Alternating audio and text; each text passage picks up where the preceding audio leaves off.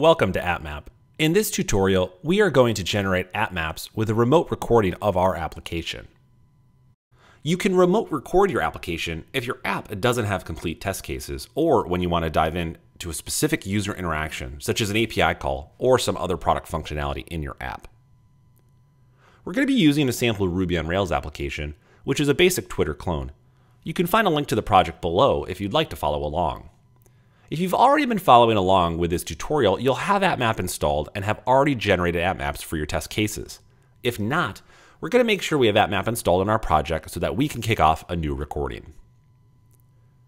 We're going to open the AppMap VS Code extension and install the AppMap agent. Our installer will confirm that your project will meet all the necessary requirements to create maps. Because we're going to remote record this application, it's okay if the AppMap installer doesn't locate a test framework, since our AppMaps will come from the recording.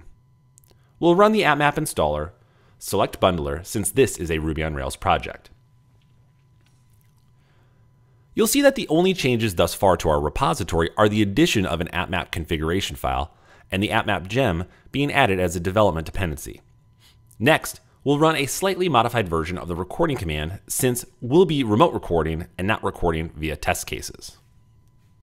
But before I run that command, I'm going to want to start my application locally and make sure I can connect to it. I'm going to open another terminal window, and because this is a Ruby on Rails project, I'll pass the AppMap true environment variable to start the AppMap agent. If you are remote recording a Java application or other language, please refer to the AppMap documentation links below for the relevant tutorials for those languages. With my app now running, you can see that I can log into my app, navigate around, post a tweet, and see users. We'll now return to our console and run the record command. If I omit passing any options, I'll be prompted to choose how to record the app. I'll choose remote recording. AppMap will try to locate your running application locally. If your app is running in a container or elsewhere, you may get an error. Simply follow the instructions to walk through the available configuration options to connect to your service. Now that the agent is connected, we can hit enter to begin recording.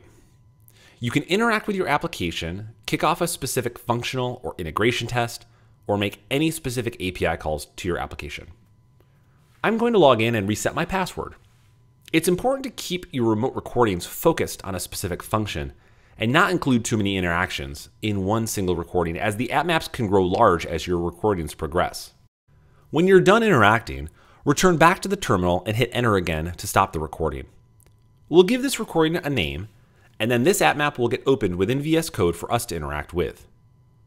We'll also receive a runtime analysis scan of this code path as well, which has identified a performance issue with an N+1 SQL query generating the main list of tweets.